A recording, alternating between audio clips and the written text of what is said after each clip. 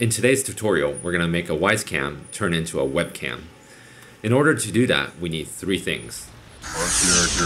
Woke up at 11 o'clock, I ain't got no job, what the hell should I do today? This feel like some I don't give a fuck, oh my god, shut the fuck up, I ain't hearing what you gotta say. What the deal, how you feel, not important. All I'm thinking about is riding in these Porsches, but don't be coming at me with that horse shit.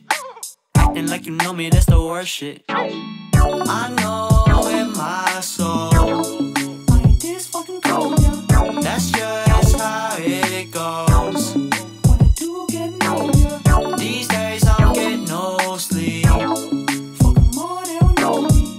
Couple minutes and I'll be good. Let me drink my coffee. Back up. That's the green you gon' get if you step up. Messed up, what I've been and done when I tense up. That patience were now playing dress up.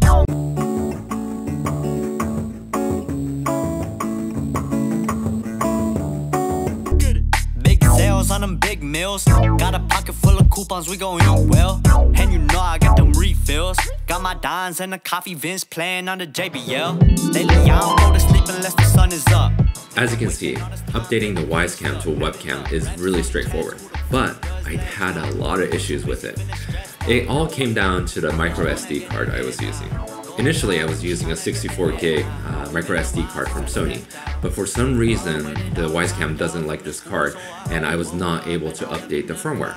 However, when I used the 4GB card that I had lying around, the firmware update process was much more successful.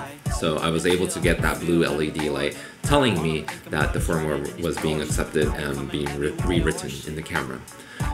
So if you're having issues getting that blue LED to come on when you're holding down the setup button and plugging in power, try a different microSD card. That may fix your issue. If you like this video, don't forget to hit that like button and subscribe to my channel. We'll see you in the next one. Peace.